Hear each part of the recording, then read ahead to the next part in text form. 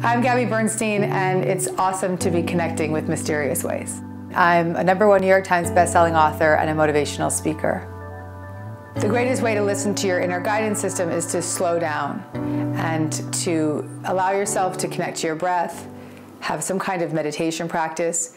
Even 15 minutes can get you into a state where you can release any resistance that's blocking you from hearing that voice of your inner guidance system. The difference between your inner guide and your ego is that your ego has an agenda. Your ego is often future tripping or pulling things from the past, whereas your inner guidance system is really in the moment. It's very present. It's a voice of inspiration, and it makes you feel good. Sometimes the voice of the ego is very clear because there's resistance and there's a feeling of lack or uncertainty, whereas the voice of your inner guidance system always feels good.